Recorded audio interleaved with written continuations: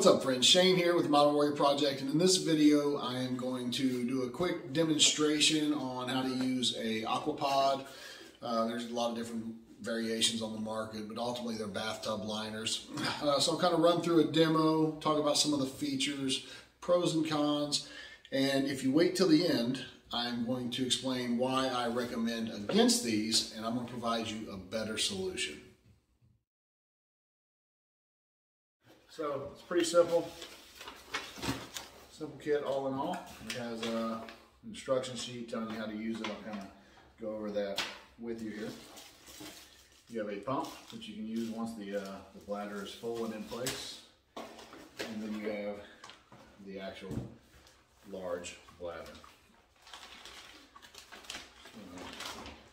So all you do to actually use it, you're going to place the bladder into your bathtub. I know you can't see that right here, so I'll go over to it here.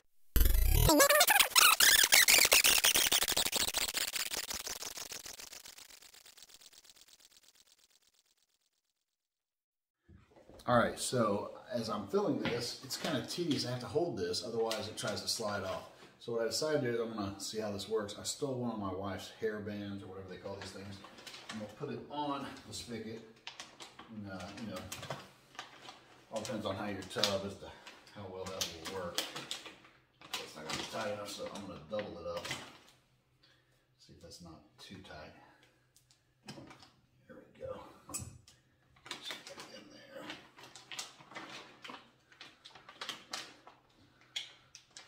So this way, I can kind of wrap this thing on. I don't have to sit here and hold this the entire time the bathtub is filling up.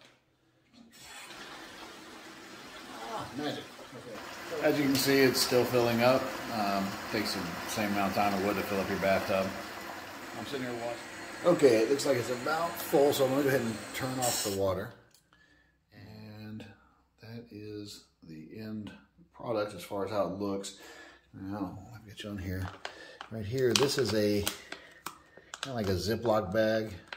It's basically you can seal this closed, and you can also utilize the pump. One thing to note, I noticed when I was filling it up that I had some folds. I could see them underneath on the bottom side. This is actually pretty durable. I was able to pull it and grab it from the side here and pinch and pull and pop those folds out. You can kind of see one back there still.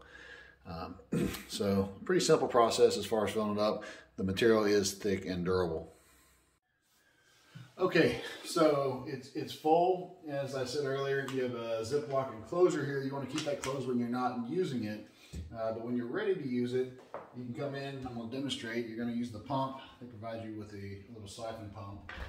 You come in, pop that pump open, put your stick it in there. And I have a bucket down here on the ground. I'm not just shooting this on my floor. And you just kind of squeeze it and withdraw water. Pretty simple. I'll go fast as I'm finding methods. But okay, so at the beginning of the video, I said if you hang out till the end, I'm going to tell you why I recommend against the Aquapod or bathtub liners in general. First of all, let me say it's not the concept of having the bathtub as an emergency supply water source that I'm against. Absolutely for that. Depending on where you are with your water storage preps kind of determines where it falls out in the priority things. For instance, myself, I have a pond. I have water storage and tanks and a number of other things as far as reserve water. So it's low on my priority. However, I don't put all my eggs in one basket, and having the bathtub as a potential emergency water source is still an option. So I'm not against the concept, it's the product. And it's not just the Aquapod, it's all of them out there on the market. And the reason for that is pretty simple. Cost. It really comes down to cost. And I'd also say it comes down to use, and I'll talk about that too. So as far as cost goes, these are one-time use items. They specifically say one-time use. And the reason for that is once you use it, it's going to be very hard to dry it out and ensure that there's no microorganisms in there. And so you could potentially have contaminated water if you try and reuse it. Could you? Sure, you could reuse it, but like I said, they say it's one-time use. So the cost is, let's say, about $30. You need to use this from a prepping standpoint preemptively. I can't fill it once my water goes out. So I have to anticipate my water going out to use it. That would mean that if I know a hurricane's coming or a bad storm, I go ahead and I preemptively fill up my bathtub.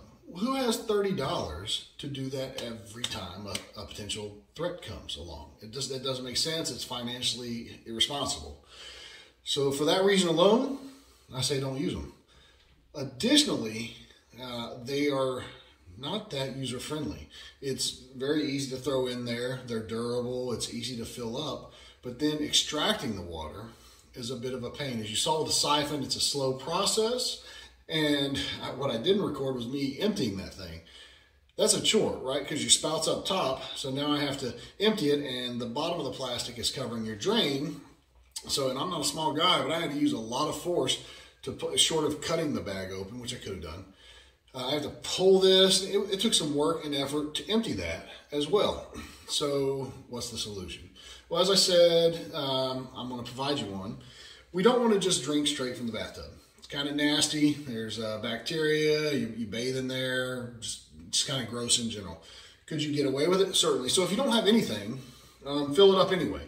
You can use that for hygiene purposes. You can use it for washing and other types of non-drinking activities. Is it potable? If I'm going to risk dehydration, I would drink it. You can boil it and make it potable and then drink it. Still kind of nasty, so there's a better solution than that. Very simple. Painter's drop cloths. You can get the cheap ones, 2 for $1 at your local store, and super easy to use. So all you come in, and maybe I'll make a quick video at some point showing you how to do this, but it's super easy. I open up Painter's drop cloth, throw it into the tub, fill up the water.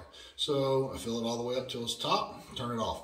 Now I have an exposed top, which is, leaving some air for stuff to come in and potentially contaminate it.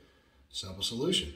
Cover it with a second Painter's drop cloth, or if it's long enough, you can fold it right over. And now I've got a pretty sealed environment to store that potable water, and it only cost me 50 cents to $1.